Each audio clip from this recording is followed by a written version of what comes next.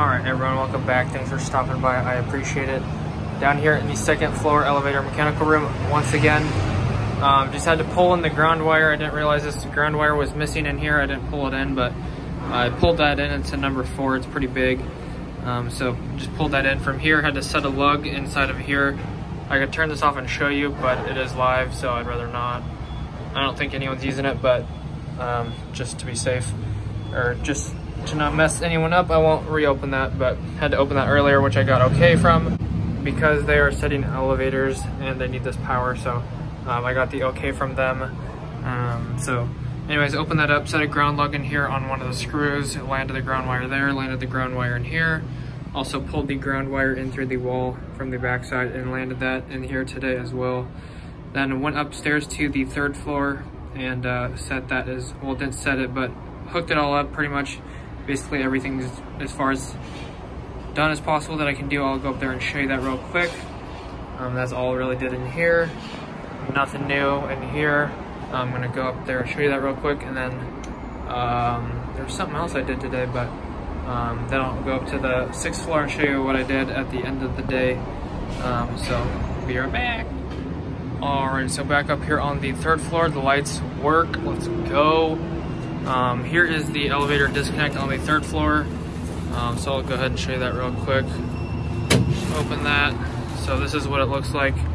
So downstairs, the top was hot, and then when you open the door, it disconnects the bottom. So had Nick land, I think all 4 of these, or I landed the ground, I don't know, but got this all wired up. Basically had to drill the hole, had Nick do that. Just close this. Set the 1¼ inch flex all the way down to the transformer. So this is what the transformer looks like inside. It's pretty sweet. So you got your incoming wire here, the number 4, black, red, blue, and ground, and then it steps it up to 480 volt, and it comes out on this number 10 wire. So that's a lot smaller. Don't have the lugs on these right here. There's little lugs with holes that you screw the wire into. It basically looks like, the lugs basically look something like that, that you bolt to the side of those plates. This is not closing again. I've made a grave mistake. So there are plates that get screwed onto these right here, and then you screw your wire into that. So there's 6 of them. The number 4s, the incoming line, I believe, go on the bottom, and the outgoing secondaries go on the top, right there. And then installed, and yeah, so we had to drill this out, as you can see, shavings right there, and then punched it with a 1-inch hole, 1¼ inch hole, and then took this 1-inch flex all the way around the back, right there. Didn't strap that down yet because don't have the straps, and then took that up to the top, the flex 90. I got the wire sitting right inside of there, which goes to this breaker right here. Actually, it's right here. Can't really see it, but breaker wires going there. So they're gonna land that. It's just running the wire for the elevator dudes. And so that pretty much took up a lot of the day right there. And then went up to the 6th floor and was starting to make up apartment panels. But then realized they were mounted at the wrong height, so now we have to go back through and move all of them 4 inches down. I think there's like at least 20 of them, and we only got 2 done at the end of the day because the day was running out of time, but they're very frustrating. I don't know, maybe I'm just making a big deal out of it. Maybe it's good that I'm going home right now because I'm not in a good mood, just because it kind of upset me just having to fix someone else's problem. It's not that big of a deal, but it's just kind of, I think it's kind of just like a unspoken thing, like fixing other people's problems, or problems that are people made, just usually puts you in a bad mood or whatnot. So anyways, I'll go upstairs and show you that real quick, and then I will head home because I think that's all I did today. Oh, and also installed the ground wire on this one, and the PVC pipe right here with the bell ends. That's a 3/4 piece of pipe.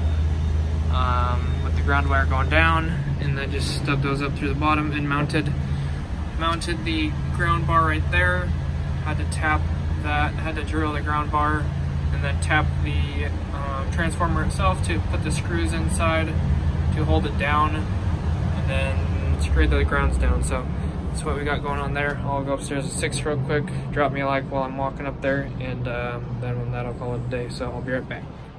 Alright guys, then like I said, up here on the 6th floor, working on installing the feeder wires that I fed up the last couple days on the 6th floor, but had to move the panels down because they were at the wrong height.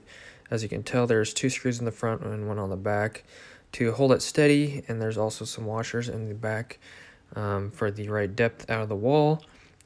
So it was a little more complex than just unscrewing the 4 screws and dragging it down 4 inches and then resetting it. So I had to take basically everything apart.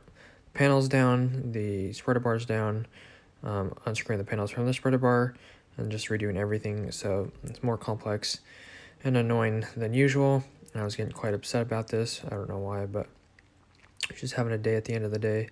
So hopefully tomorrow will be better and I won't be so pissed, but just have to fix other people's problems, so that's never fun. Anyways, they also have to can't screw the panels in from the other side and have the screws facing the hallway because of the sheetrockers, so I had to face the screws going in backwards, so that was also annoying. But anyways, we'll get it, but it's just been a pain. Alright everyone, thanks for watching. I appreciate it. If you enjoyed, make sure to drop a like and subscribe.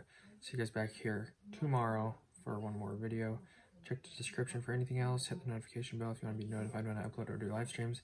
And basically had to move the panels down 4 inches because the top breaker has to be at no more than 48 inches because of handicap ADA specifications. So that's that. It's just measured wrong because the panels are upside down or whatnot on the 6th floor because they're bottom fed. So that's that, and hopefully you enjoyed. And I'll see you guys tomorrow. God bless. Have an awesome rest of your day. Peace.